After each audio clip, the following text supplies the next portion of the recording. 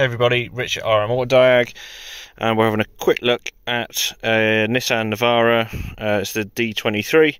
We're looking at the dosage module for the dreaded AdBlue faults, and we have NOx sensor 2 circuit code, and we're getting the engine light on the dash. So let's take over a test drive and read some data out in OBD. I'll do it in because I just find that a bit easier. Right, so we're back off test drive. That's our front NOx sensor. That is our rear. Rear is completely dead, not doing anything. Front one is responding. You back off the throttle, stuff like that, and you get it go down to 0 when it stops injecting, all that good sort of thing.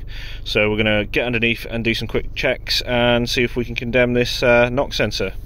Right, so rearmost sensor off. You see the corrosion on the pin, see the green, and again on the terminal we can see the green.